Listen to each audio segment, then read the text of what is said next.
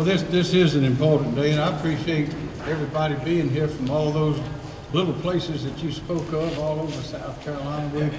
I have to say that I'm so proud of the people of South Carolina, proud of what we're doing in our state, proud of how far we've come, and over 300 years, as you know, and we've been through it all, ups and downs, and I really do believe that this is our time. I think the stars have lined up, as they say.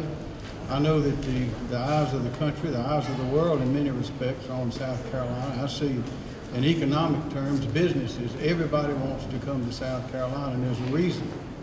There's a reason, and the main one is it's not the port, it's not the technical colleges, it's not the research universities, it's not all those things, the mountains, the rivers. It's the people of South Carolina. When I talk to people from other countries especially, they say the people of South Carolina are different. And I believe we are. And this, what we're expressing today, is one manifestation of that difference.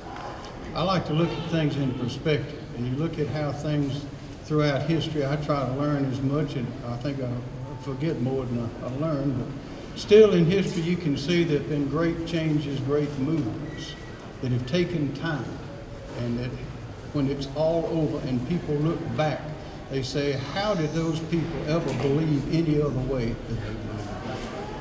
And that applies to a lot of things like voting, like ownership of other people, like the divine right of kings and queens, and those kind of things that we look at today and wonder, how was it ever otherwise than how we see the light today?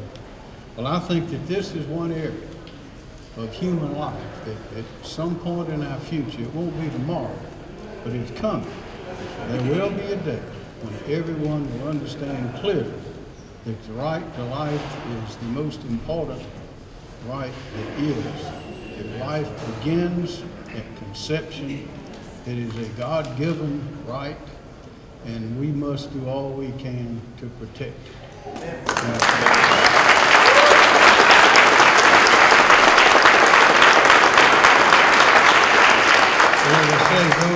A lot of those realizations throughout history, and there have been countless all over other countries, not just here.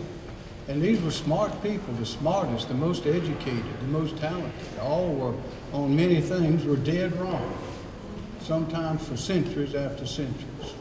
So I am confident, and I see people here that I remember from years ago had been laboring in this vineyard, and my hat's off to them. But remember this, you cannot beat a man or a woman who won't quit. You can't beat someone who won't quit. So I urge you, don't quit. We're doing the right thing. It's a marvelous cause, and I'm looking forward to the day where we can look back and say that the people of South Carolina were in the vanguard of leadership in changing this notion in the United States and in the world about the right to life.